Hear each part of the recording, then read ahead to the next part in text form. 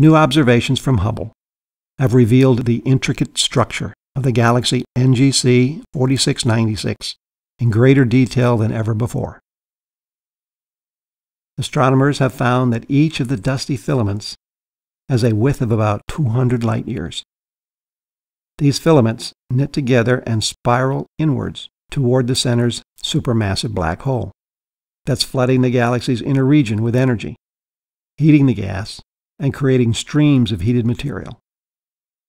It appears that these hot streams of gas bubble outwards, dragging the filamentary material with them as they go. The galaxy's magnetic field is also swept out with this bubbling motion, constraining and sculpting the material within the filaments.